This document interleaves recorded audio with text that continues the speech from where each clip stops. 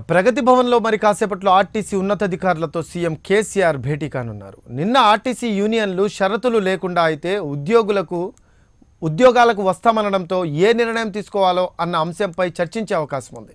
గతంలో ఆర్టీసీ కార్మికులు యూనియన్లతో సంబంధం లేకుండా విధులలో చేరాలని ప్రభుత్వం సూచించింది. కానీ ఆర్టీసీ కార్మికులు విధుల్లో చేరడానికి ముందుకు రాలేదు. ఈ తరుణంలో కార్మికులు విధుల్లో చేరేందుకు ప్రభుత్వం అవకాశం ఇస్తుందా లేదా అనేది సర్వత్రా చర్చనీయాంశంగా మారింది. ఒకవేళ అవకాశం ఇచ్చినా రాజకీయ పార్టీలతో కానీ యూనియన్లతో సంబంధం లేకుండా ప్రభుత్వం పెట్టిన షరతులకు ఒప్పుకుంటేనే అవకాశం ఇచ్చే అవకాశం ఉన్నట్లు తెలుస్తోంది.